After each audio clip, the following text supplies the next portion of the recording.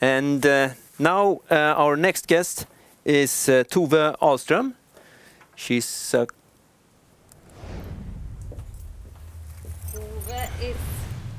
Tove is a climate reality leader with over 15 years of experience working with sustainability, and until recently the head of sustainability at Apotea, a Swedish online pharmacy. And Tove, you will talk about how and why phasing out microplastic is a good idea. Welcome. Thank you. Thank you very much. So, Tove, you have really worked hands-on to get rid of microplastics. How bad are they? Yeah, it's really bad out there in the oceans. It's full of plastics, and in the near future there will be more plastic than fishes in the sea. So, and what's really bothering is that microplastics is such a small parts of plastic that fishes think that it's plankton, so they eat it as it's food. So that's very, very bad. And when they enter the fish, they enter the food chain. It's easy to say food chain, but you really, most people eat fish also, so you get into your own body further on. Yes. So when do we, eating fish, when do we come in contact with microplastics? Yeah, that was, I mean, microplastics have approximately 67 different names, so they are really hard to keep track of. And what I found out when I worked at the pharmacy was that they are very commonly used in cosmetic products. Why?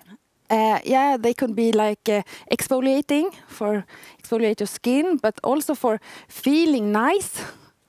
They have a lot of different kind of areas why they are used. But we put them in there. We can also take them out. So, I mean, for normal consumers to know all these 76 different microplastics, it's even hard for me to remember them all. And we spoke before, and you learned me that there are a lot of microplastics in a lot of lipsticks. Yes. Did not know. No. But how did you manage to phase them out? Because you did. Yeah, no, it was kind of easy.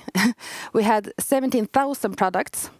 And then I asked the IT department to just give me a list of the products, and then on also the ingredient list. Yeah. And then I just searched and marked the products that contained microplastics. And then I just told the purchasing department to not buy them anymore. And then the interesting work started to communicate with the suppliers, asking them, I see that you have, I assume that you have microplastic here. And they were like, no, this is not exfoliating products. And they lied. No, this is not a microplastic. Only polyethylene is a microplastic. So the awareness was very low regarding microplastics. But what happened next after you took this decision to? Yeah, no, I mean, we phased them out. 230 products finally left our assortment. And after like 6 months, they actually started coming back because the suppliers, they took the microplastic out.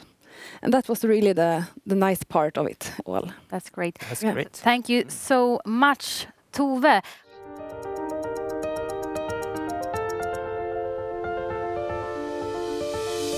Some scientists are indicating we should make plans to adapt to a 4-degree hotter world. Business as usual means about 4 degrees warmer, which is approximately 1 ice age in the opposite direction.